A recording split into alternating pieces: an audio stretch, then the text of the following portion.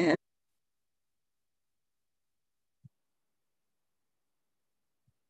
I got it. Yep. We see. Yeah, we you see. Okay, perfect. Yep. And then you can make it as much as you know, as small or bigger you want. Yeah. Okay. Looks good, Jane. Okay. Excellent. Thank you so much. So, just wanted to again thank Jane. Today she's going to be talking about New World, or we call it New World, but it's pretty pretty ancient, and she'll touch on prior to Columbus and Americano Vespuccio basically coming into the New World. What was the life like, and basically she'll touch on the interesting mystic figurines, and there's going to be many more stuff. And I digress. I don't pretend to know as much as Jane. I believe Jane had lived and understand the. Hello. Powerful women presentation, but today we are taking a little bit of break. Okay. Hello? I can hear you, Jane. Okay, well, that's all that happens. Jack, do you want me to start talking?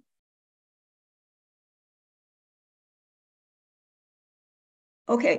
Yeah, I lost Zach for a minute there. I don't know if he's plugged in or not. Can you hear me now? I can hear you, Jane. Okay, well, then I might as well start. Okay? Yep. All right. So, welcome to my chat about trans-oceanic contact in the ancient world. And I usually discuss powerful women who were, in the British phrase, no better than they should be. But I decided to take a rest and talk about a much less complicated topic. It's certainly a disputed topic, so I hope this will be a discussion rather than a lecture. I'll talk for a while, and then we'll have breaks. And please raise your hand to speak. And Patty, you'll call on them. If something occurs to you in between, put it in the chat. Patty, are you still here? I'm here, and so let me make clear. Do you want me? You don't want to take questions while you're presenting, do you? No, I don't. But if there are a few, wait for about 3 or 4, and then yell at me to have a break. Okay. All right. Okay. Sounds good. Thank you. All right. Thank you. I'm going to go on mute now so as not to disturb you. Okay. Well, how did this start? I was in one of the early grades of primary school about 1 million years ago, and the teacher put a map up on the board. It was one of those rectangular things with a very muscular northern hemisphere and a kind of dwindling away southern one. Like probably 90% of all the kids in the room, the rest being asleep. I fancied that the continents would fit together very nicely, like a jigsaw puzzle. But of course, being me, I said so out loud and was brutally made fun of by the teacher and traumatized for life. So of course, I promised myself I would never open my mouth again about a controversial topic. Okay, and now we have a slide that is of Brendan the Navigator.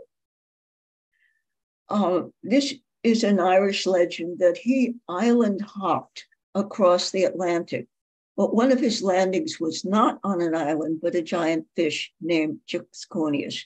That's just for fun. And now let's get serious. Before we start, let's dispense with the idea that oceans can't be crossed without modern technology.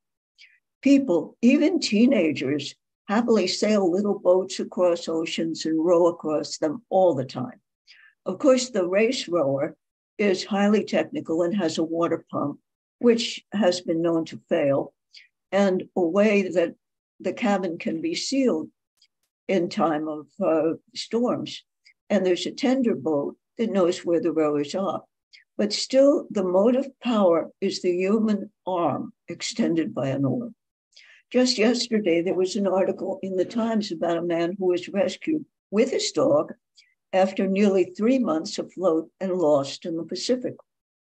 As for the Atlantic, two courageous Norwegian fishermen, Harbo and Samuelson, did row across the Atlantic to France in the early 20th century.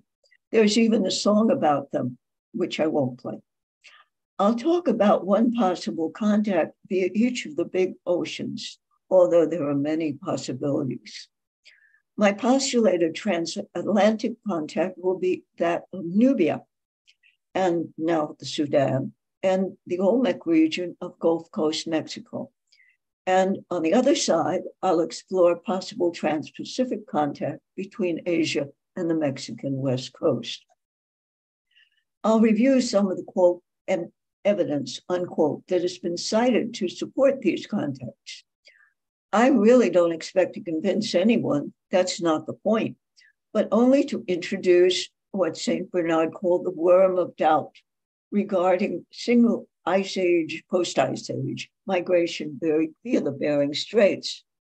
The other side, I like to call them the dark side, dismisses such evidence, if such it is, and says that culture evolves in pretty much the same way throughout the world. At a certain point of development, you get pyramids, like acne. And here we have some pyramids. Okay, this guy, this pyramid, is the pyramid of Djoser. And this is early kingdom, Old Kingdom from Egypt, and is in the 3rd millennia BCE. And I was just there a couple of months ago, and there it is. I think this is a little bit cleaned up. On this side, we have Nubian pyramids. I should mention, shall I admit Michael Seder? I think I just admitted him, Jane. I'm okay. taking care of that part, so you can just okay, because it's on my screen. That's why. And you know, the relation between Egypt and Nubia was very complicated. The Nubians were slaves to the Egyptians. Sometimes they conquered the Egyptians. They intermarried with the Egyptians. As far as technology is concerned, if Egypt had it, Nubia had it. And you can see here pylons, just as if you go to Luxor, you'll see the pylons before the pyramids. The pyramids do have a slightly different shape. Over here, we have a typical Maya pyramid. And over here, one of the Olmec pyramids that is the civilization that I'm about to talk about. Before I start, let me make clear that I believe if left to their own devices, the people of the New World, just like their cousins in the Old World, were perfectly smart enough to develop the goodies of civilization without any help. But New World civilizations could have been influenced by Old World contacts at various times and in various places. It doesn't take an invasion by hordes from another civilization to change history. We don't need what became the Greeks to enter the peninsula. We don't need the Incas to wipe out the previous and I think somewhat more advanced civilizations in that region. A single human being can do it. Think of the missionaries like St. Patrick. Think of Xuanzang, who brought the Buddhist scriptures to China. Now, you can say, oh, these are ideas, you know, how much do they count? Well, if you look at temples that were before, and then you look at Christian churches, you will see that a culture, a whole way of looking at things, the whole way of building, the whole way of depicting the object of your devotion has changed. Now, as far as the Olmecs are concerned, I'll start with them because they have what for me is the most spectacular of the New World cultural artifacts and the most hotly debated, the Olmec heads.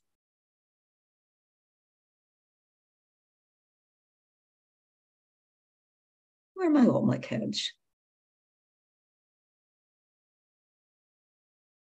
Well, we might as well talk about where they came from. The Olmec sites are the ones obviously in yellow: Tres Zapotes, La Venta, and San Lorenzo. And this is the Gulf of Mexico, so you now have an idea of where they were. They're the heads. The average weight of one of these is 8 tons. The largest completed one is 25 tons.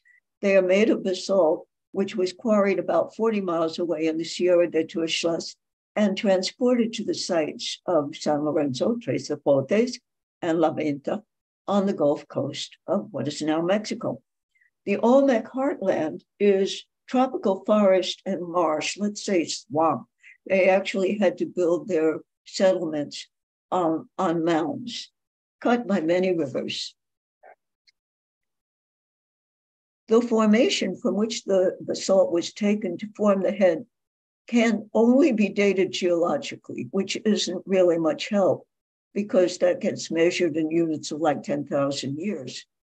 Ceramics can be dated with some accuracy to when they were fired, but stone can't be dated this way, at least I don't know, and I don't think anyone else does. However, some heads were buried. There are a couple more heads. I'll let you look at them for a couple of minutes. The one on the right is partially buried. And there's the excavation, which has revealed one of them. And the stratigraphy of the earth around that, the layers, gives an estimate of their burial date, about 900 BCE in one case, but they could have been made at any time previous to that. The beginning of the Olmec civilization was in 1500 BCE, but there's nothing to say they weren't made by pre-Olmecs and buried by Olmecs who craved a change of decor. The miracle of the heads, at least for me, is not that they were quarried and carved and transported from the formation to the site in which they were found, because I'll get into the mechanics of that in a bit. It's that they are three-dimensional representation of human beings, so realistic and individual that you would recognize the originals if you met them on the street. Where among ancient civilizations can we find such a skill and such a people? The Greeks developed it, as you all know, but much later. We're talking, what, 4th century BC, 5th century maybe. There is a head of Gudea, a ruler, or legal of Sumer, which might show what he actually looked like. Or it might be one of a series of rulers, all of whom looked alike in the representation. Anyhow, the Sumerians died out a couple of hundred years before the Olmec civilization began. And passing ahead, there we have the pharaohs, Ramses II, Amenhotep III, and Hatshepsut. During the New Kingdom, which began in 1550 BCE, the representations of pharaohs were so stylized that they could be reused by their successors who scratched out the old name and put theirs on. Hatshepsut was female, as you know. Pharaoh statues were supposed to have certain characteristics, and that didn't leave much room for reality.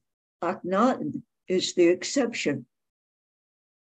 He lived from 1380 to 1396, near the beginning of the Olmec, or he was reigned from 1380 to 1386, near the beginning of the Olmec civilization. But as you see, the work is pretty crude compared to the heads. The most realistic statues the Egyptians have left us are those of their scribes and nobles. Slide 10, this is this famous seated scribe, and he was made in Saqqara at 2600 BCE, and from the reign of Ramses II later on. we have the scribe Rames, who was male, by the way.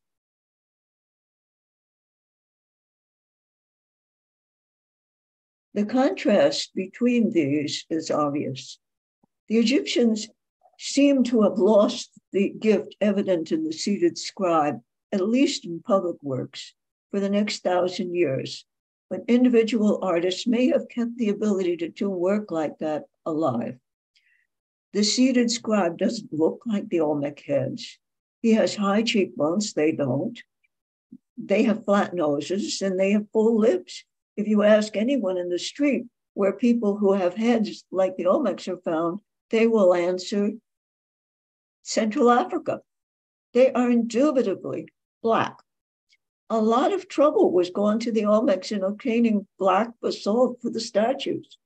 There's plenty of limestone in the Olmec area. In fact, the most common statue associated with their religion depicts somebody carrying an infant out of a cave.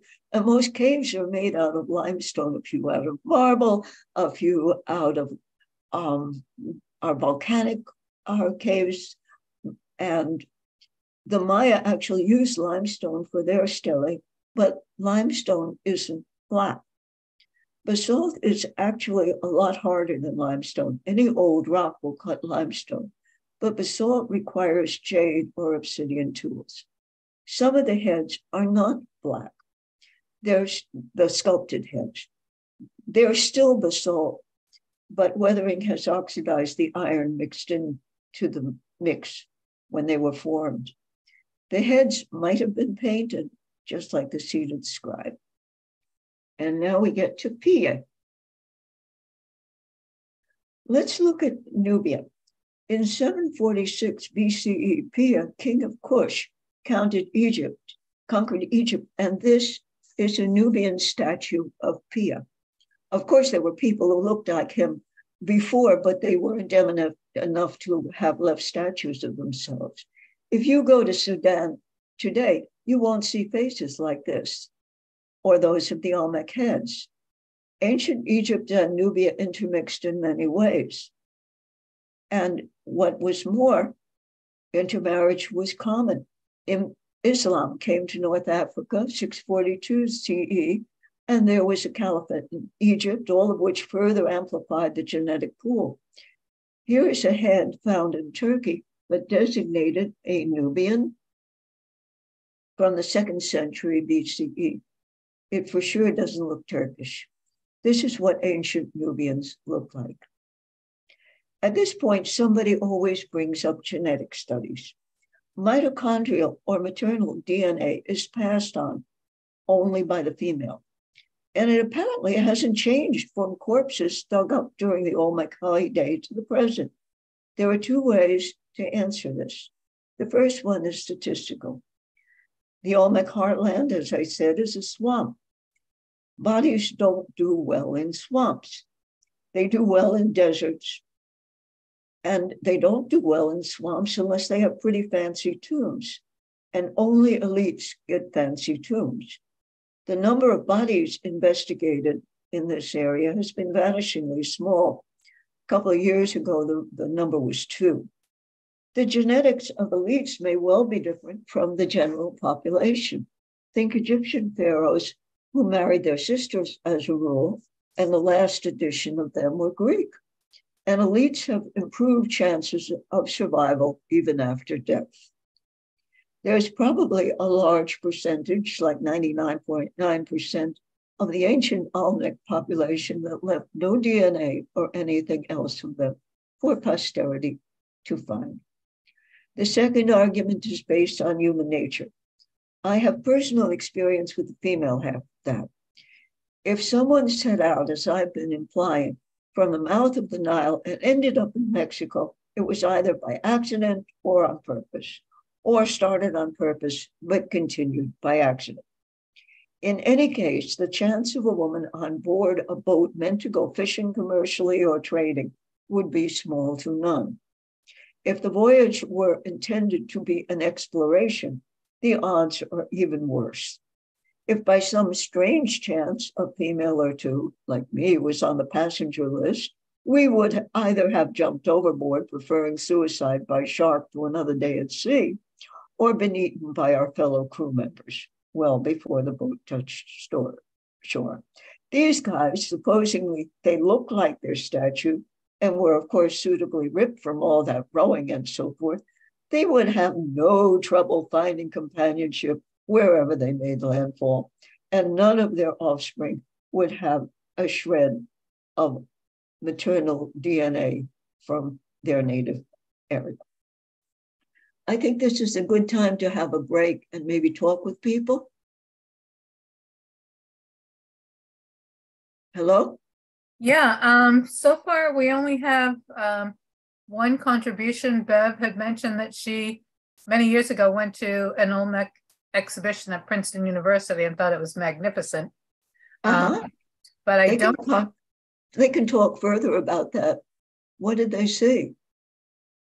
Bev, did you want to comment any further? Would you like to be unmuted? Not getting any response. And I don't see, let me just double check, but I don't see any hands raised. Well, I'm waiting to see if Bev wants to chat with us further, but no, I don't see any hands raised. Okay. So, Bev, do you want to drop a note into the chat if you want me to unmute you?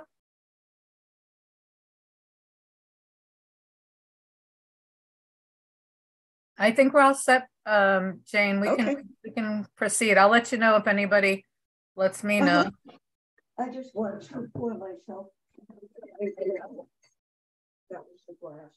No, so yeah, if anybody does have catch something that they would like to talk more about, or would like to share their own experiences, you can either raise your hand or drop a note in the chat.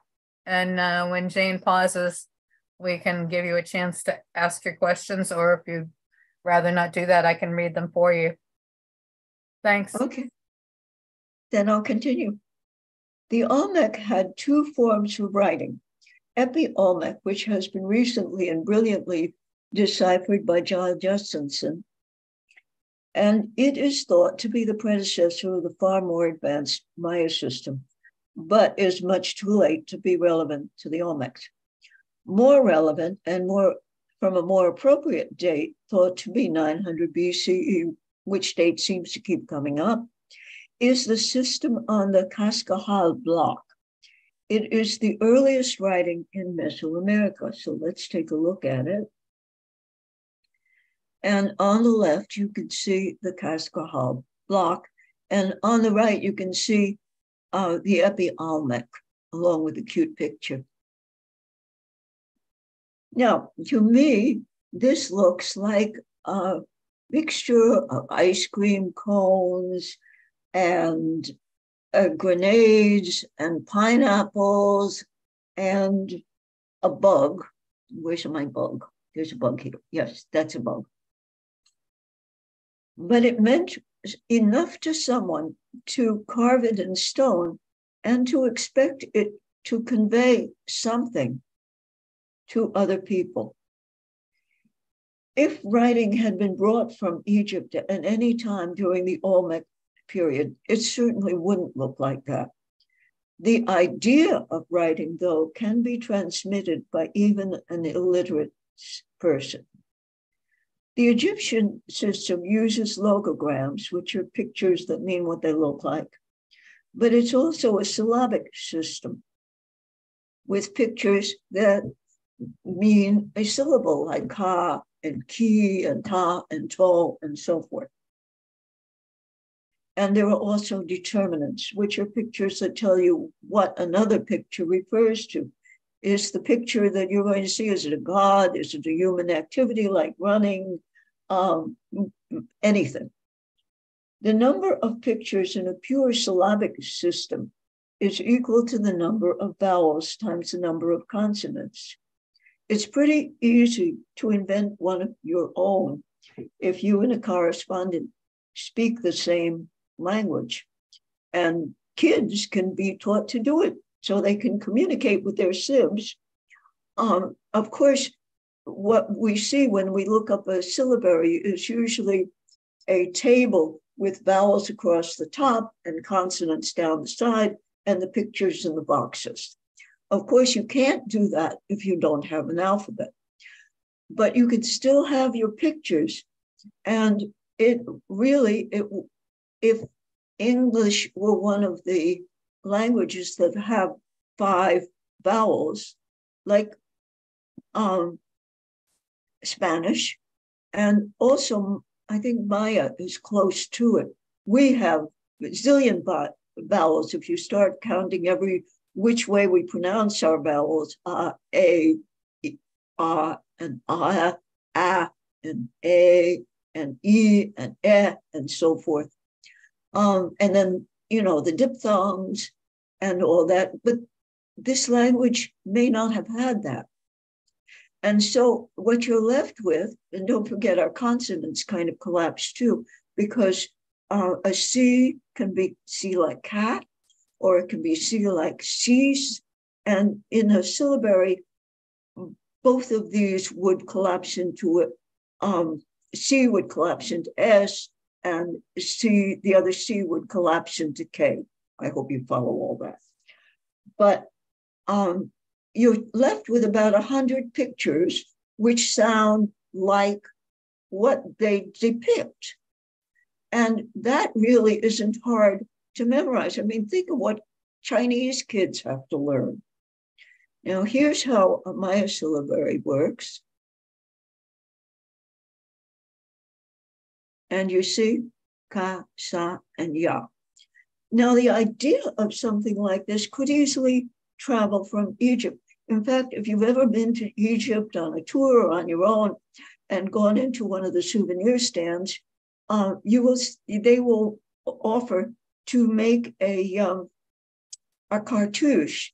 The pharaoh's name was always designated by an oval around it, and that was called the cartouche, and it was written syllabically, o, te. And they will do one for your name. So if it were Bernard, they would get Ber and Nar, word. And they can do this, and you can wear this home, and you can wear it many years afterwards. And the idea, as I said, of a syllabary is very simple and can be carried by people who are semi-illiterate.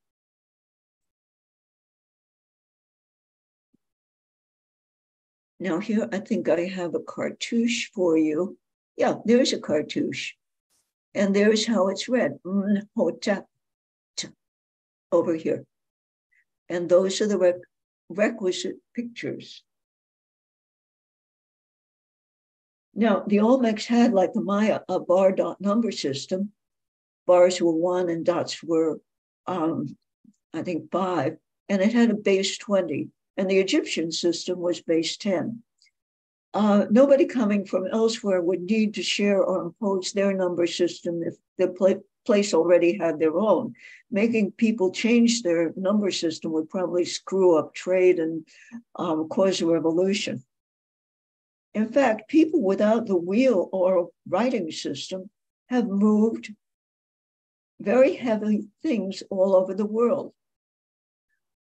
If you go to Egypt or some other countries, one of the pestilential guides succeeds in attaching himself like a tick to you. You will no doubt hear a canned spiel about how nobody knows how the pyramids were built, how they moved such heavy blocks, etc. People just did it. All you need to do is know how, and that can be transmitted by a single individual. Charles Payne describes how the Egyptians moved 700 tons of obelisk from Aswan to Thebes around 1500 BC. The barges are shown in bas-relief on Hatshepsut's temple at Deir el-Bahari. The obelisks were moved on rollers to the water's edge, and a canal was dug beneath them. Let's see if we have it. Yes. Leaving them supported at prow and stern. The barges were loaded with twice the weight of the obelisk, and as Pliny the Elder wrote, the ships were able to come beneath the obelisk which was suspended by its ends from both banks of the canal. Then the blocks were unloaded, and the ships riding high took the weight of the obelisks. People can move heavy stuff when there are enough of them. Here is Tor Heyerdahl's description of how 12 men from Easter Island, without tools or other than sticks and stones, moved a moai and set it upright. Heyerdahl had bribed the mayor with $100 for the demonstration. The statue was 10 feet tall and weighed probably 30 tons. The figure had its face buried deep in the earth, but the men got their tips of the poles underneath it, and while 3 or 4 men hung and pulled at the furthest end of each pole, the mayor lay flat on his stomach and pushed small stones under the large face. As the hours passed, the stones became larger and larger. When evening came, the giant's head had been lifted 3 feet from the ground, while the space beneath was packed with stones. The next day, one of the poles was discarded. 5 men assembled at each of the others. The mayor stood on the ahu, or stone platform, wall with arms outstretched, beating the air in time as he shouted to the men.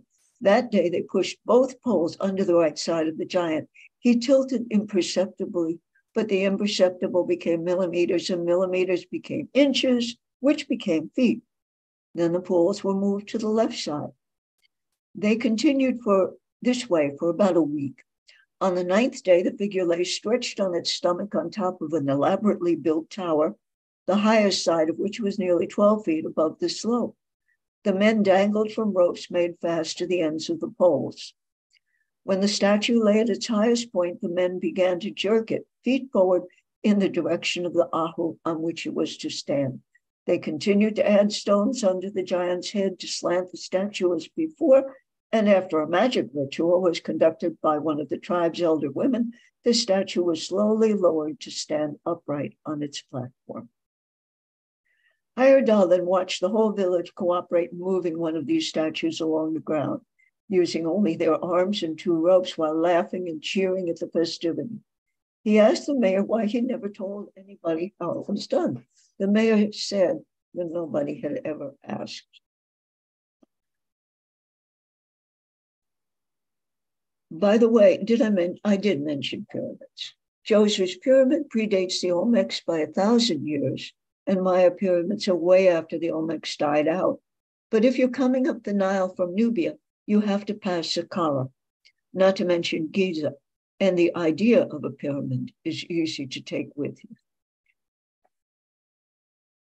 And this is an Egyptian boat, and of course it had sails, or there would have been a big pile of them at the first cataract. I don't know what was done to negotiate the cataracts, which are areas of rapids in the Nile. Portages, probably. The solar boat was actually carried by the temple personnel during festivals. There might have been relays. And here we have, Nubian captives on a boat. They're being ferried, presumably downstream, to Egypt. We have 4 people in the chat. Can we hear them? Hello? Can you hear me? I can hear you. Beverly and I were just chatting back and forth. Okay. She said that she had seen the exhibit so long ago that she really didn't remember it so much, but that the enormous sculpted heads were unforgettable. And let's see, a new message just showed up. Oh, Bev says she can speak. So let me unmute her. If it's a good time for you. Yeah, why not? Hold on, trying to ask to unmute. Did you get the message, Bev, that I Yes. Okay, there you are. Hi. Hey. Hi, So, Beth. hi, everyone. Hi, Jane. Hi. It's so interesting. Just recently, I did a presentation on the Phoenicians. Maybe less than a month ago or about a month ago. And none of this is surprising, having researched the Phoenicians whose entire lives were essentially on water. Yeah. And they were greatly influenced by the Egyptians. Uh-huh. And of course, what do we do when we admire anything? Is we either imitate or we create on our own that which influenced us. And so the Phoenicians also were engaged in slavery. So it's not at all surprising that Nubians, which is so close to Egypt, wound up in Central America. Yes, it could easily have been. Thank you, Beth. As I said, Yes. I'm not trying to be comprehensive here. I'm just trying to open And people's minds to the idea no, that something could have happened. right. So it really, if and I would have never known had I not done the research, how in the world would Africans wind up so many years ago? I mean, in prehistory, BC, wind up in the Olmec culture.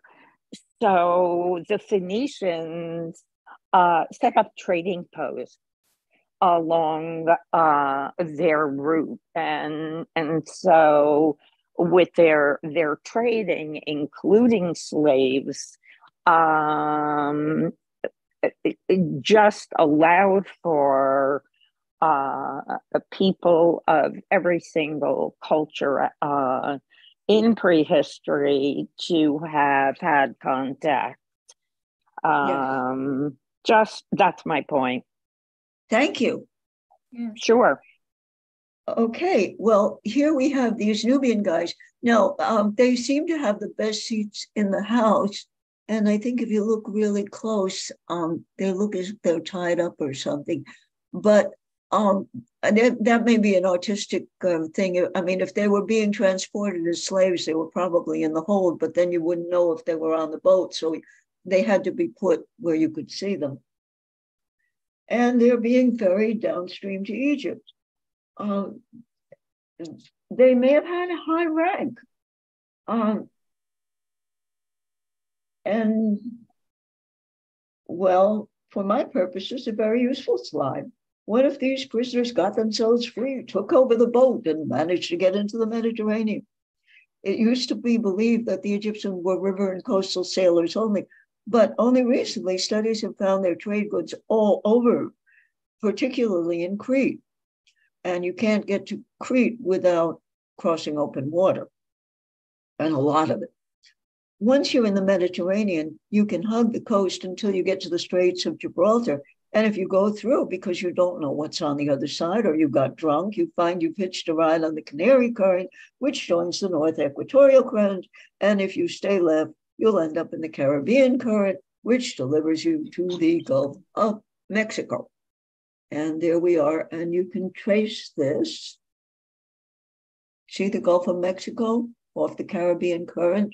Has its very own current and goes exactly where we'd like it to.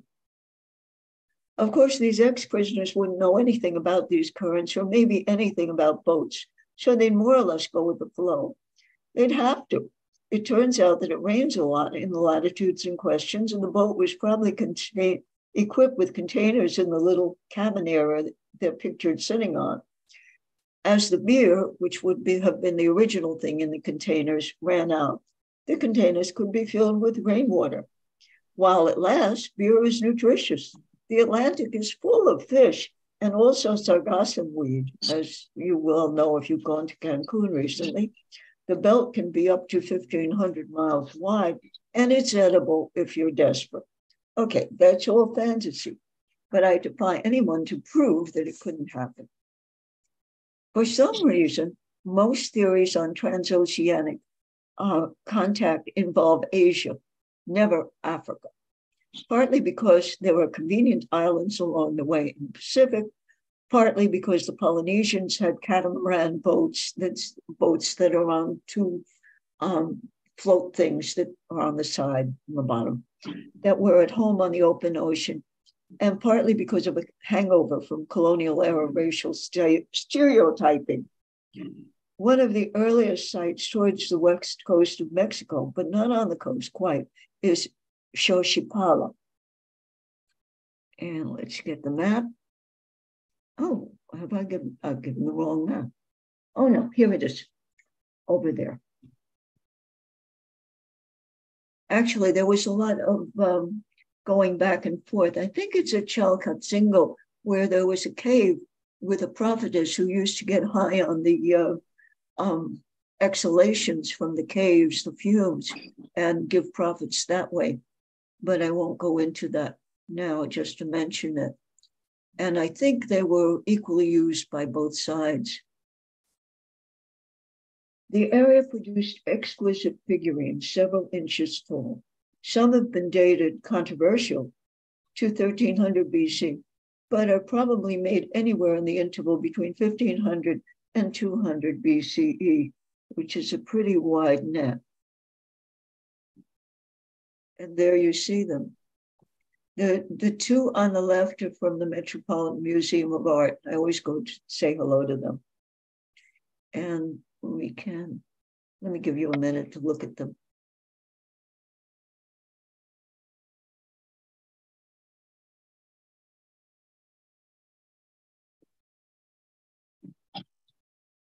Yeah, the one on the right is another one of my friends from Met. The one on the left, well, it might look a little Asian. That actually doesn't mean much, although it might. I don't know how much genealogy and DNA analysis has happened, but a lot of Latin American guys are nicknamed Chino because that's the way they look. If we look for an Asian source of pottery figures with a comparable degree of individuation and technical expertise, we don't have much trouble finding them. Of course, the scale is a little different. And these are the terracotta warriors, each with a face of their very own, of Qin Shi Huangdi, the first emperor of China, who died in 210 BCE. I should mention the Greeks could also do that, and considerably earlier. And here we have our pottery face. They were also sailors, and this is from the Delphi Museum. Another civilization that briefly flowered in our hemisphere was the Nayarit, located more or less on the Pacific coast of Mexico from 100 to 250 CE. Not much is known about them, but grave goods have made their way into the private market and now in museums, including the Met and the Chicago Art Institute.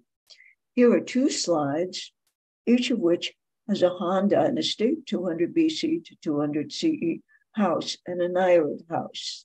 Here's the first. And here is the second.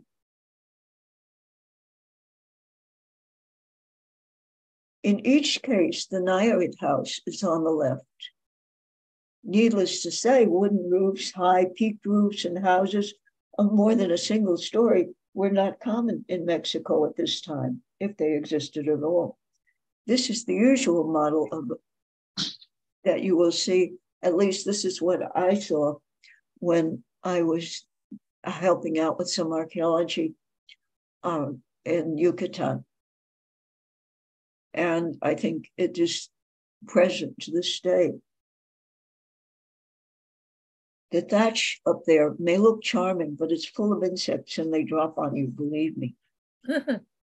My next example is from literature and botany. The literature is the Maya creation epic called the Popol Vuh, the story of the people. And the botany is a plant I encountered in Thailand. The heroes of the Popol Vuh are two sets of twins. The first, 1 Unapu and 7 Unapu, the numbers have to do with the date of their birth, are invited by the demons to come to Xibalba, the underworld, to play the famous ball game. And you see the ball courts all over in the Maya areas.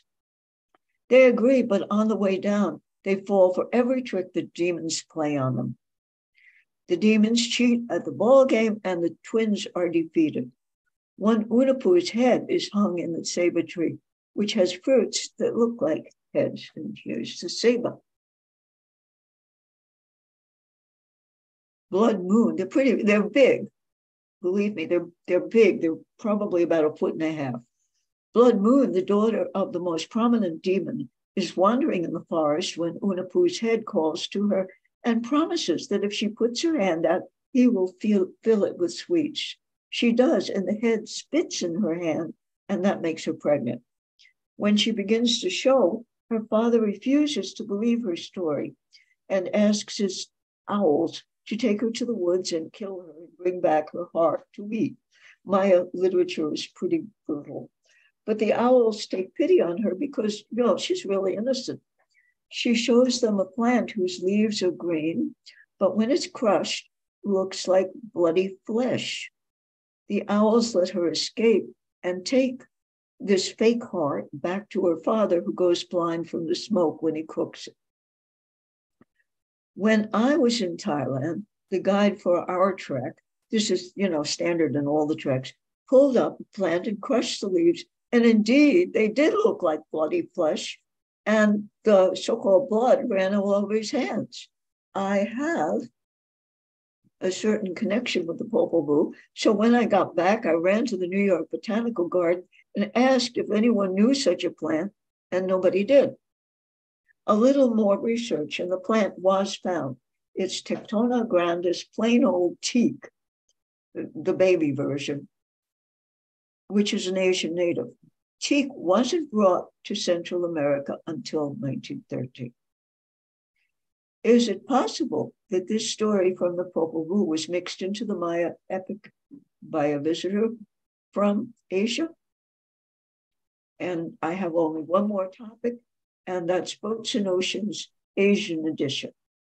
There are currents in the Pacific Ocean as in the Atlantic, and one goes conveniently from the west coast of Mexico right up to the East China Sea.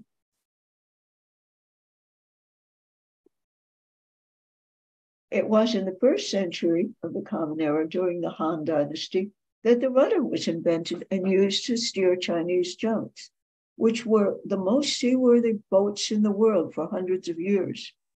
This fits very nicely with a possible contact between the Han and the Nayarit, by the way.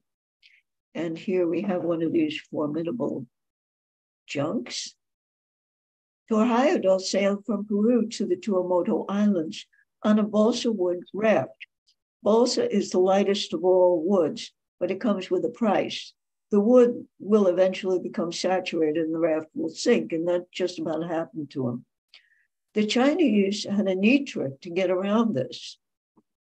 You cut the head off a goat that you don't like and scoop out the insides, and you blow air into the cavity, because the ribs you get air in anyway, and seal up the neck. Then you stick this bladder, or a few of them,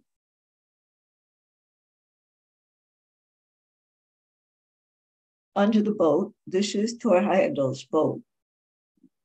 And you will have one of them have buoyancy with practically any wood except lignum vitae, which sinks. And that's my talk. Any comments? Yeah, Jane, Yvonne would like to speak. She is talking about some theories she's read about regarding interconnection between some of these places. So I'm going to unmute her and give her a chance, or invite her to unmute, I guess is the way I have to do it. There we go. And hopefully, Yvonne, you've got an invitation to unmute.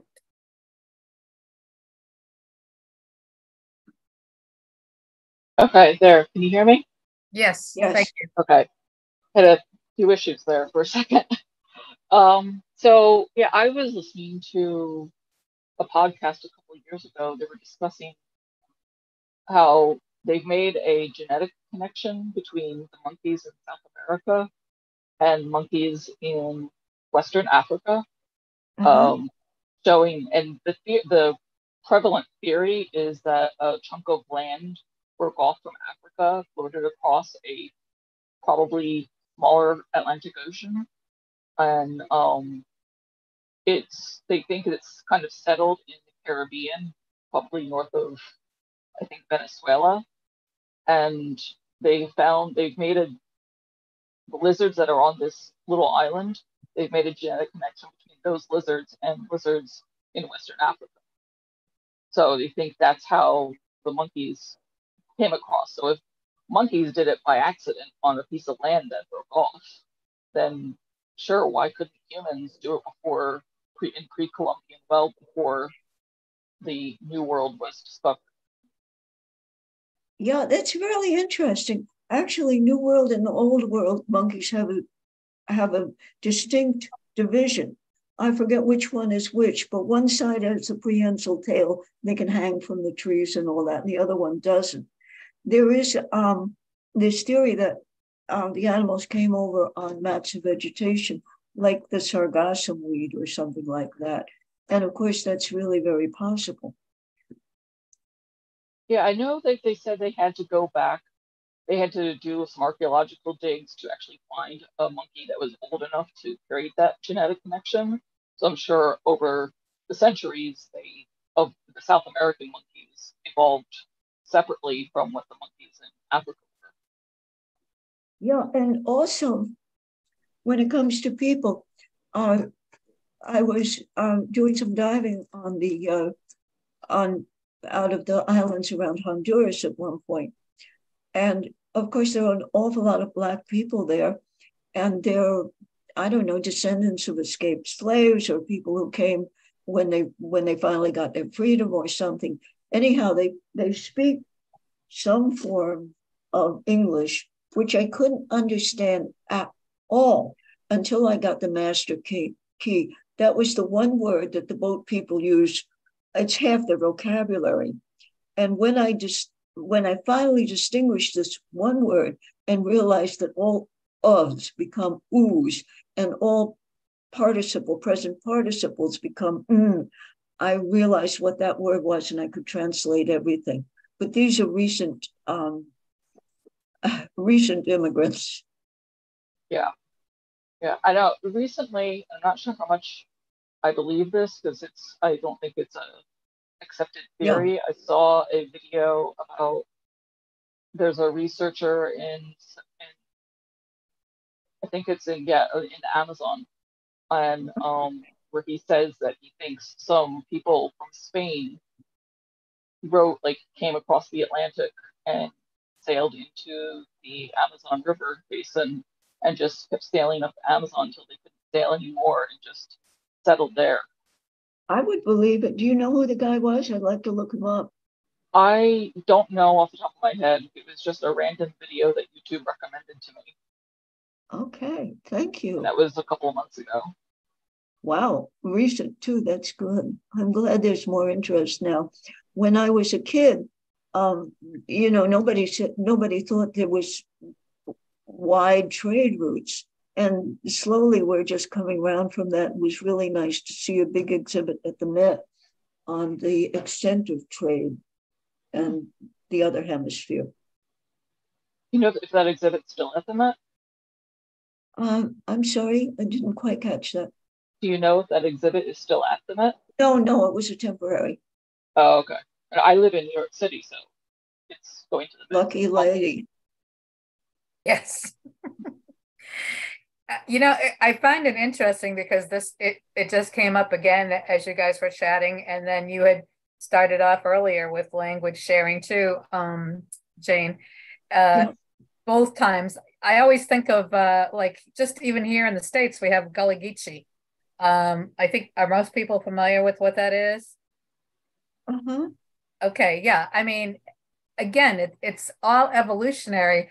I find it unusual, or to me it doesn't make a lot of sense that as human beings we tend to want to think of things happening in a very linear an organized way. And I think all of the evidence suggests that no, things don't happen that way at all. It's more of a contagion than it is an evolution. At least that's the story of my life. Well, exactly. I mean, how many of us, as we develop, because again, you've had a very interesting life, and how many of us, as we're going along our life, some people I'm sure are following a very linear map that they have in their mind, but I know there are a lot of us who I don't know the reasons why, and it could be attitude, it could be just reality and experience, but yeah, we tend to evolve based on how life shapes us and the ways in which we connect with life. So it's a mutual, an interactive thing as opposed to a linear map. Yes, I agree with you 100%. Is there anybody else, or are we done? No, I put out an invitation on the chat, but maybe as we're talking, maybe there's people out there that might want to either ask to be unmuted or raise their hand or, oh, wait, okay. Richard Gorman is saying, everyone sounds like Kreskin. Who can say it didn't happen? It's possible that also sounds like the History Channel. According to literature from the Greeks, no one would sail out of sight of land. There is no evidence of catamarans and other. I understand what he means. I get a little aggravated. That style that the History Channel has to fill up space by constantly trying to build anticipation or questioning, but I'm not sure that's what we're talking about, Richard. I think that's why I use the word contagion as opposed to, granted that you might have Greek literature that says no one would sail out of sight of land, but thinking critically, I mean, do you know of any group of assembled people where there's never a person that will opt for a choice out of the norm? And I think those are the people that, at least in American history, many of those we celebrate as the innovators, but undoubtedly just as many we've never heard of, because whatever they decided to do either cut them off instantly or they failed spectacularly, but not spectacularly enough to be recorded. I don't know, would you like to engage on that, Richard? Do you want me to unmute you? I'm going to offer him and see whether he, whoops. A rebuttal. I'm sending him an ask to unmute. I'm never sure how well these things work. But, oh, he looks like he disappeared here. Oh, no, there he is. There he is. He's unmuted. Okay, Richard, go ahead. None of the ships of the Polynesians looked anything like anything in the Mediterranean. The big era of Chinese shipbuilding was in the 1400s. And those boats could indeed have made it to the west coast of the United States, and may have been responsible for the spread of smallpox, which depopulated the Indians. But this is, again, very much like the History Channel. The Egyptian boats were sewn boards. I'm not so sure that they could withstand any ocean voyage, let alone a voyage out of sight of land in the Mediterranean. Actually, there was a constant trade between Egypt and Crete, and that's a long voyage, and you're definitely out of sight of land, and that's been proven by the number of Egyptian artifacts that are found in Crete. Apparently it really is the case that these guys were good at what they did, and they could go practically anywhere if they wanted to. They had no compass, they had no sextant, they had no clocks. Right. Very difficult to navigate. Well, they navigated by the winds, by the sun, by the stars. You memorize the constellations. You have a pretty good idea where the North Star is. They could do it. Yeah, if you're in an ancient civilization and you don't have to, you don't have all kinds of things or distractions occupying your time, why wouldn't you just naturally experiment with what you have? And there's always going to be a bell curve of people's daring and interest and whatever. So I think it's impossible to, I mean, all we can do is apply what we know of human nature, but it's impossible to say no one would have done that or everyone would have done that. I don't think that anybody in a group like this is assuming that any of this speculation is fact. Mm-hmm. But yeah, I mean, that's the danger to me of the History Channel. There's a lot of people that watch it and then we'll try to quote it, you know, in another group I belong to, and we'll try to quote it as gospel. And again, knowing what their programs are like, I understand what Richard is saying. It's theorizing, it's speculating, it's what human beings do. We imagine possibilities, but it doesn't mean it happened, and it also doesn't mean it didn't happen. And are we okay with Beverly wants to speak again too? I'm going to unmute her if I can figure out how to do this. Let's see, Beverly, there she is. Did you get the invite, Bev? No, it's saying no. Yeah, you've got it. You're open. Okay, so I can be heard. Yes, you can. Okay.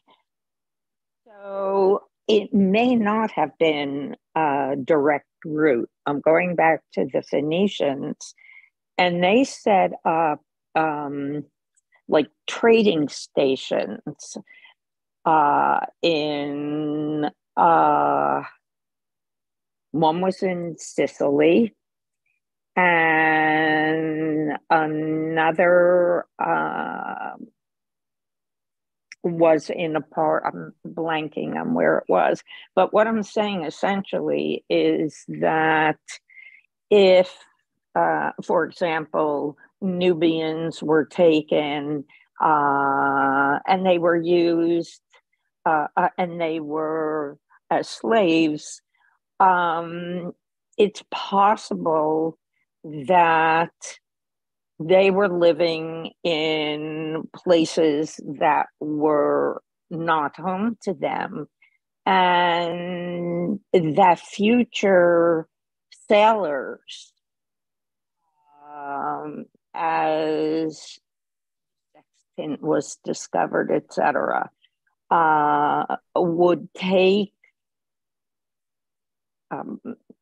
captives or slaves and have traveled with them, although I'm not necessarily speaking of the Olmecs, because it is, you know, you wonder how could people in wooden boats travel waterways and in great distances and without a compass and a sextant, albeit the stars were a great navigational tool, and end up in Central America from the area of Egypt. So it might, I guess the bottom line is it didn't, I don't think that we're talking about maybe necessarily a direct route. Well, I wasn't going to play this song from Harbaugh and Samuelson, but because of this, they rowed, R-O-W-E-D, to France from, I think it was Boston, I'm not sure. But the song is very interesting, and I'll play it, a little bit of it anyway.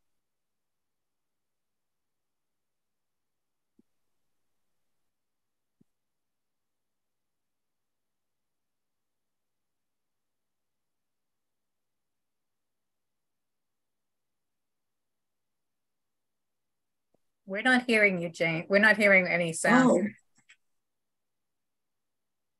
I'm not sure why. did, We're seeing a picture, but we're not seeing any sound. oh, We're not having any volume. okay. Well, never mind that then. It won't. If it won't, it won't. Yeah, that often happens because it's happened with Zach. Yes, that's true. Yes. To share music and you just don't hear it. Oh, what a shame. It's on YouTube if you want to look up Harborough and Samuelson. It's a great song, by the way. I know there's a way to do it because Robert Kellerman does it oftentimes, but I don't know. He's kind of a master at these things, so I don't really know for sure how he does it. I've never had trouble, but it was always, if I had music to play, it was always the first thing I played. Ah, okay. I can't offer any technical assistance. Yvonne had mentioned, I don't know, I invited her to be unmuted. I'm not sure if she did, but I'm here. Oh yeah, there you are. Okay, so do you want to talk about what you were talking about, the Vikings? Sure. So, I mean, going back to the theory that people wouldn't sail outside of land, well, the Vikings, we know that they settled in what's now Canada. And just by island hopping, they settled on Iceland. Nobody could see that from any landmass. So obviously people did cross water without knowing what was on the other side. And they made their way to Scotland as well. Yeah. The Vikings. Yeah, I think it's kind of hubristic to assume that people would not have done things that would not have seemed likely to us, but that doesn't mean, again, all you have to do is really look around and see the number of people and the choice and the different choices they make. And in any group, there's always somebody that at least 10 people are saying, oh, that person's crazy. But that doesn't mean they didn't do the same thing, thousands of years ago. Yeah. Yeah. It's, to be honest with you, it seems more likely that a lot of things are done by trial and error or simply by fortunate accident. And as I said, you just wouldn't hear about the ones that didn't work out. Yeah. I do know, I mean, again, as earlier on when you were talking about different voyages, I know there are certain groups that seem to believe or insist they believe that Jesus actually came to America. I don't have an opinion either way, but it's interesting, apparently they cite certain kind of evidence. I think if I remember correctly, there's a tendency to believe he was somewhere in the southeastern United States or North American continent. But, I mean, as long as you, what's that? He would have had to get back too. Well, yeah.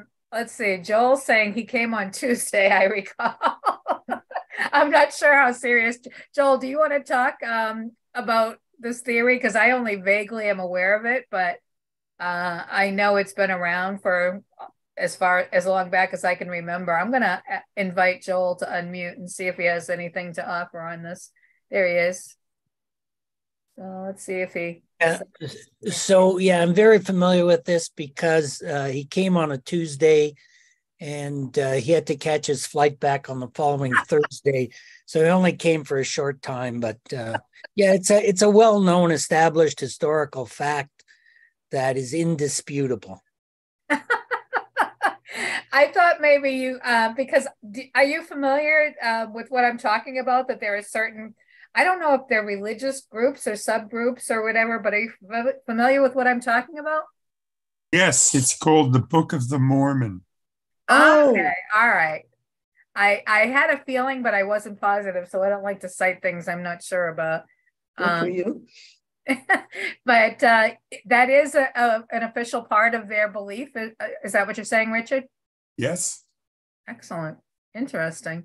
Now, do you know anything further about do they have any other items fleshing this out or offered as evidence? Well, the religion started when they found the magical gold plates left by the angel Moroni. Oh, right, the guy in upstate New York. The guy in upstate New York, right? Joe. Yes, that's where it yeah. started. It's supposedly in that book of Moroni. In the Mormons' book, I guess they call it the Book of Moroni. Yes, I believe it's an angel, right? He was an angel, Moroni. Yes, and don't forget that Joseph Smith, who found the gold plates, used a magic hat to translate the plates, as he was illiterate. Oh no. This isn't where the tinfoil hat thing started, is it? I don't know. It was a regular hat. I'm sorry, I shouldn't laugh, but it does. I mean, even I'm the one saying that you can't rule out possibilities, but I will confess that there are certain ones that seem more possible to me than others. That could just be my narrow-mindedness. Has anyone else in this panel read the books 1491 and 1493 by Charles C. Mann? I have not. I don't know about anyone else. If anybody want to raise their hand or drop a note in the chat? You want to tell us about them? I don't see anybody. Well, 1491 was his first book, which won a Pulitzer Prize in the early aughts of the century. And it was about all of the civilizations in the New World. Oh. He also quotes things that people are saying that there may have been 100 million people living in Central America before the Spanish came. I have heard that, yes. I have heard that. And he also quotes the first Spanish conquistador who sailed down the Amazon from Peru to the Atlantic. And they mention finding villages every mile along the way for thousands of miles, each village of which had hundreds of inhabitants. And he offers some evidence, like Kreskin does, that the transmission of smallpox and measles and typhoid from those explorers were the reason that 50 years later, there weren't anybody in the Amazon basin. Yeah, that I think that theory is pretty widely spread for all different New World civilizations. I think that it was contact with European civilizations that we know of, at least, that began those epidemics. And it also worked the other way around. Syphilis, I have read, actually was carried from the New World to the Old World by early sailors and explorers. Actually, I have a couple of things to say about that. First, as an example of changing thoughts with more information, I remember sitting on top of a Maya pyramid with one of the guys who worked there, and he was pointing out lumps in the never-ending jungle that stretched out, and he said every one of those lumps is a pyramid and a temple. And nobody really believed that. They thought, well, the Maya had civilization and they had these roads, that the roads had a definite beginning and an end, and that was it. Now, somebody thought to fly some planes over with LiDAR and look, and the guy was absolutely right. And in the length of a heartbeat, the estimates of Maya civilization went from hundreds of thousands to more than millions.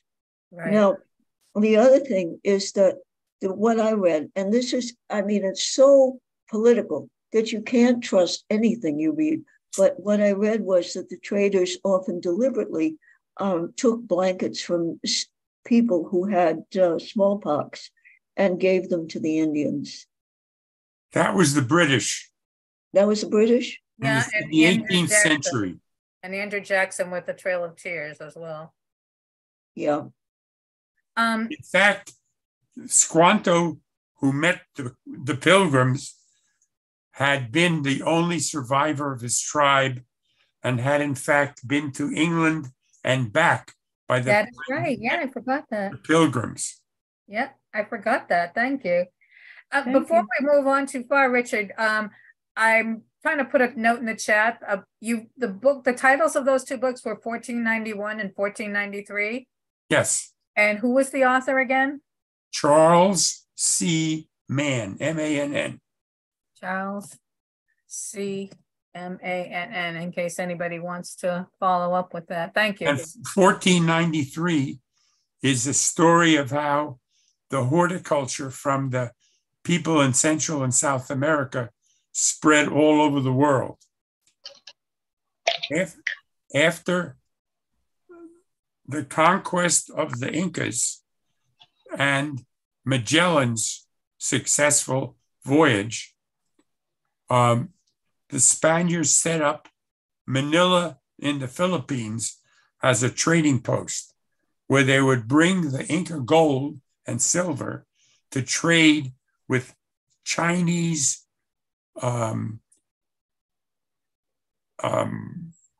traders, and then the silver and gold would go to China.